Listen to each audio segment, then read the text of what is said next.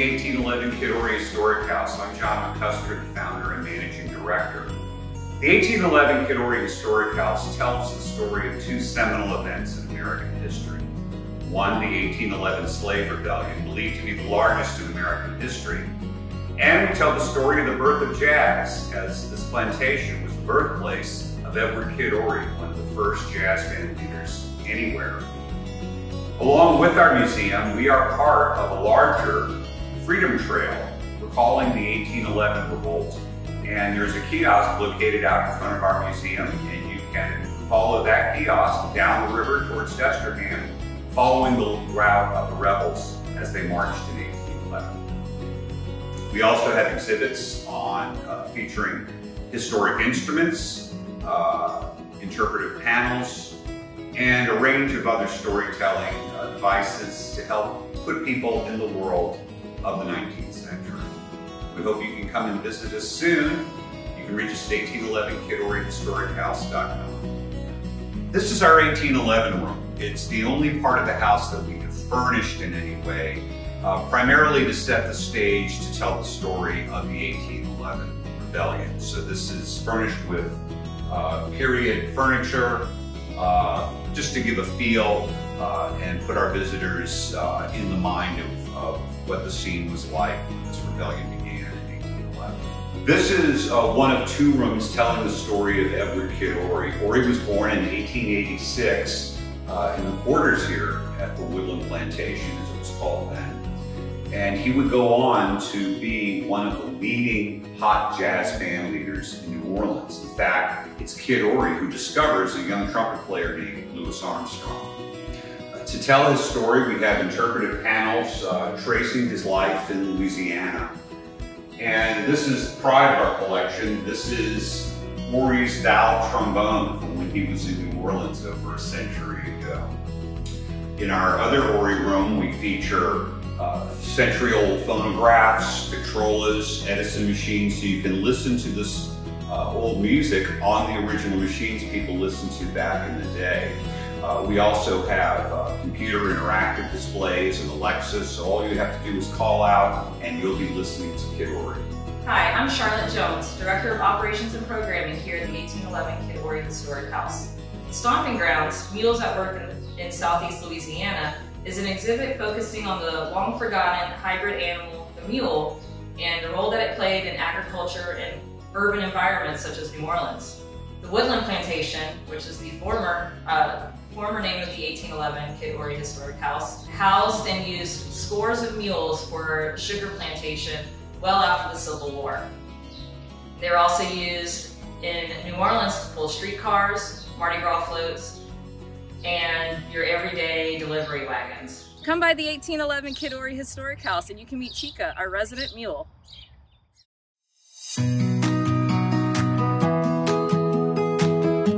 Hi, my name is Ron St. Pierre. I'm the managing partner here at Truck Farm Tavern in St. Louis, Louisiana. We invite you to bring you and your family and all your friends out to Truck Farm. The building's been around since 1922. Originally a hotel for horse and carriage and people coming up and down the river. So Truck Farm is based on a French term, getting local vegetables and produce to and from. So this is one of the tracts of land that was used for farming. We do feature a lot of local vegetables, a lot of local ingredients here. We have Des Allen's catfish. Of course, we have local andouille, part of the andouille trail. So the building was torn down to the studs about 7 years ago and put back into commerce. We were lucky to acquire the building in August of last year and then reopened under the Truck Farm name in October of 2020. Quite an interesting ride in 2020, but we've been blessed to be doing well and growing every step of the way. We do feature comfort food, Southern comfort food with local fresh ingredients. We're very family friendly. We have something for all ages. We feature Gulf seafood. We have craft cocktails, craft beer. We have an extensive outdoor area, covered patio, covered seating with fans. We feature outdoor games such as cornhole. We've got Anaral neck chairs, we've got picnic tables, we've got a fenced-in area, very family friendly. We do live music on Friday and Saturday nights. We have ladies' night on Tuesday night with a piano player. Occasionally we'll feature the one-man acoustic show. So here at Truck Farm on Sundays we have a bottomless brunch.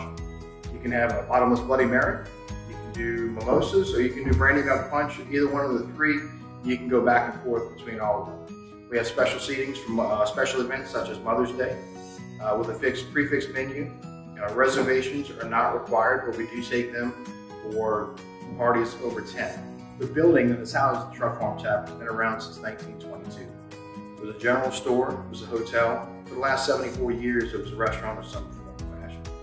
A lot of people from the area may know it as the St. Rose Tavern. The St. Rose Tavern is still alive and well. It's down the street just a few miles in New Sarpy. I invite you to visit there as well. The decor that's at the Truck Farm Tavern now is all owned by Mr. Tommy Coleman. We've got some exquisite artwork. We've got the mural from 1921 painted by William Woodward.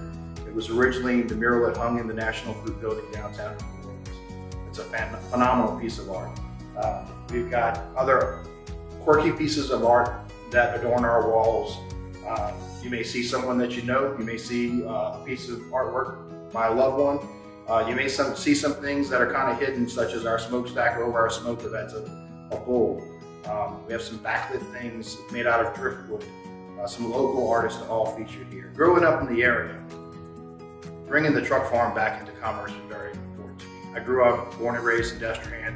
One of my partners is from St. Rose.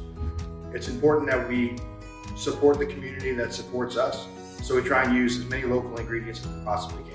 You may see us at the farmer's market on Wednesdays or Saturday morning. We've got Des Island's catfish. We're using andouille right from down the road from Bailey's or Jacobs. We go through about 150 pounds of andouille for our dishes a week. We've got a wonderful andouille hash on Sunday mornings for brunch. We've got, of course, chicken and andouille gumbo. And we also feature an andouille crusted Gulf fish that has a coconut curry sauce over corn rice. It's phenomenal. I invite you to try it. There's nothing like it in the area.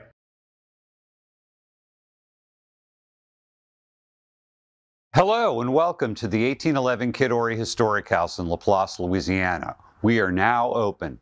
Located in the main residence of the former Andrew Ory plantation in Laplace, Louisiana, the museum tells the story of two noteworthy moments in American history: the 1811 Slave Rebellion, which began on these grounds, and the life of pioneer jazzman Edward Kid Ory, who was born in the quarters here in 1886. Our museum exhibits feature Ory's century-old valve trombone, photographs never seen by the public, 1920s-era sheet music and lyrics written in the hand of Jelly Roll Morton, rare 78 RPM discs, and century-old working phonographs. To tell the story of 1811, we have collected items related to both the lives of the enslaved and those of their enslavers, and we have furnished a room in the style of the era. The museum also features a display on rural life and the sugarcane economy, a photography exhibit on area culture, and a gift shop selling music and books related to our collection.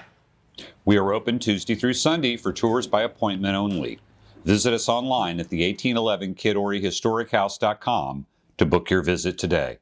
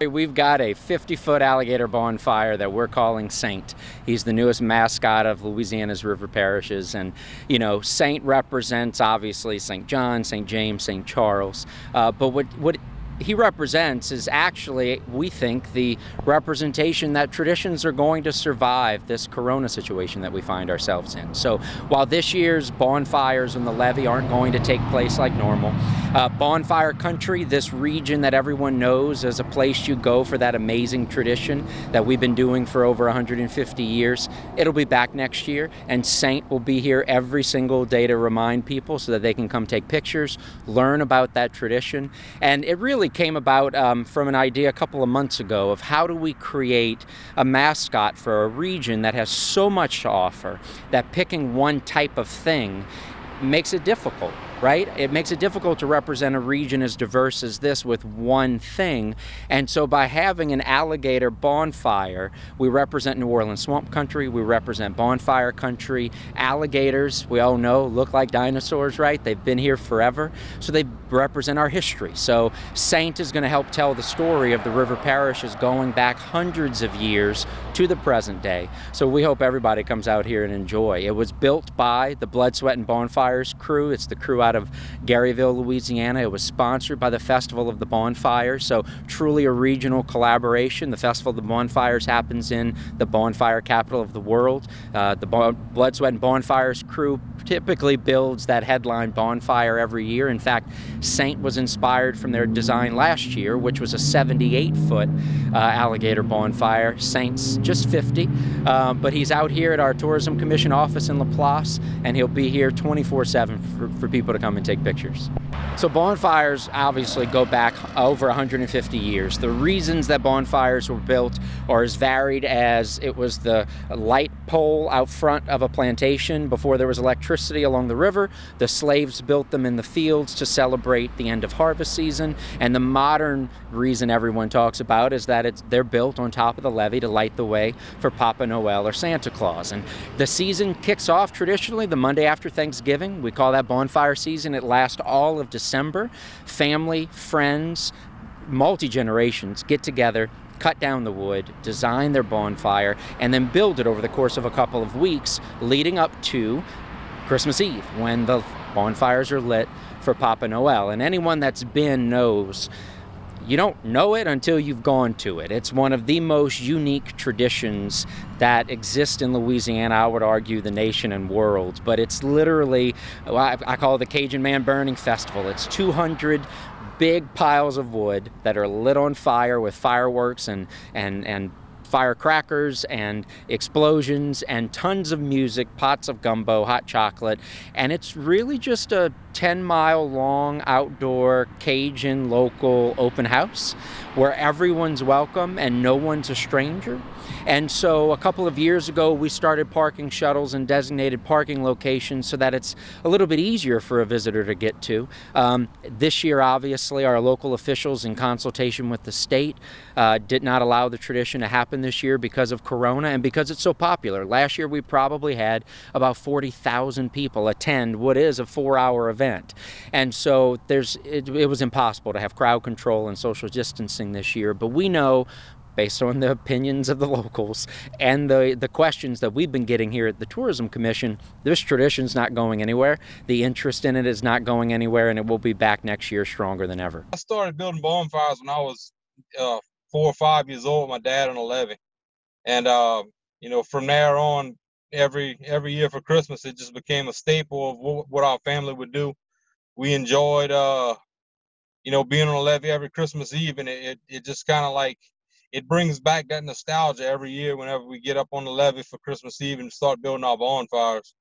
So that's kind of how I got started, and it just carried on from there. When I was able to, you know, build on my own about 13, 14 years old, the group of guys that we build with every year, we kind of started, you know, with more traditional bonfires, and then we formed our little group called Blood, Sweat, Bonfires, and we started building more custom and elaborate bonfires up on the levee that drew a lot of visitors in. Last year, we built the 78-foot alligator on the levee, and it kind of caught on with a lot of people around the parish. And, you know, Buddy and everybody at the commission here wanted to kind of replicate that bonfire here as a, just kind of like a landmark here for tourists who are coming traveling through the sea. So he had contacted us a few months back about building it. So we developed a plan and got the ball rolling and set everything in motion. And just recently we started on this project this past Monday. And the plans kind of coincided along what we did on the levee. And we used a slightly different, procedure for this, as because we were using wood, more suited for a permanent fixture instead of, cutting logs out of the woods like we normally do. So, we bought construction materials and kind of had to scratch our heads a little bit on trying to figure it out, doing it this way. But we went on ahead and replicated that bonfire we had built on the levee on a slightly smaller scale. This one's 53 feet long from nose to tail. The other one was 78 feet long nose to tail. This one here is built out of pressure treated lumber, and we got an interior frame structure similar to what we did with the bonfire. I think another big thing to note about this is it's going to be up for a while for people to see. This won't be something like a bonfire, which is burned, so you can come out anytime and look at it over here on side of Belterre. It's going to be lit up at night with some lights. My reaction for whenever we put the stain on it to kind of make it, resemble what the bonfire looked like, is really, really cool. And I think a lot of people are going to be, stopping to check this thing out. It's something that this parish doesn't really have. It's something that this whole region doesn't have around here. Is like I guess you would say like a sculpture of such magnitude that people can come and check out. It's going to be real cool for St. John Parish. We're looking forward to everybody to get to come out and see it. I think it's a true testament to the fact that every family that build or friend group that builds a bonfire, it's a passion. And they do it year after year. They have their location, they have their permit, the local governments know, and they take a sense of pride in it. And that's their moment. It's their structure, and it's their party that they're inviting locals and visitors to. And so I think Saint, being a representation of all of that passion and pride, is going to be a point of pride for everyone that's involved in bonfire country, because it truly is a regional effort. We've got vendors that day serving food and selling mini bonfires. The Festival of the Bonfires is typically in mid-December, so we kick it off right after Thanksgiving. We burn them on Christmas Eve, and in between there we have the Festival of the Bonfires. And so that tradition, that pride, you can see that this isn't just, I call it piles of wood because I don't know how to build a bonfire, but to the people who build them, there's an art and there's an actual science. And especially with the Blood, Sweat, and Bonfires crew, theirs is an engineering feat year after year that they spend all year designing. And this year they're actually building a replica of the world's largest bonfire. So in 1979, there was the world's largest bonfire built, and there's a famous picture. And so they're replicating that on their private property, because all the bonfires this year are going to have to be private parties and not on top of the levees like previous years. This is a unique location. Tell us about the opportunity for people from all over the country to come here and see this. Well, and so this is our tourism office in the center of Louisiana's river parishes in Laplace, but it's right off the interstate. And the beauty of that is it allows the visitor on I-10, I-55, anybody traveling to or from New Orleans, they can pull over and visually capture, right, a moment of their visit, and also our history will live in that picture forever. And so we're hoping that visitors and locals alike come take pictures all day, all year. 365, Saint's not going anywhere. He'll be maintained as a mainstay and now mascot of Louisiana's river parishes.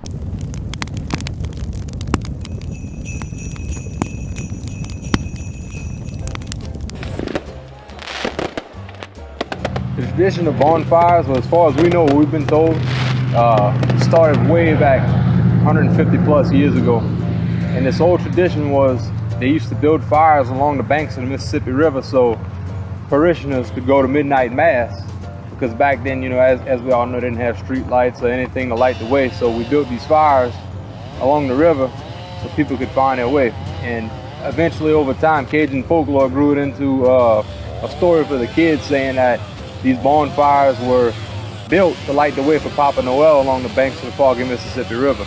And that still stands today, and we tell our kids that, and all the young ones who comes up here, so they have something kind of look forward to and get excited for the bonfire, so they know that Papa Noel is be able to bring their presents tonight. So bonfires are actually a tradition that has been passed down from generations to generations.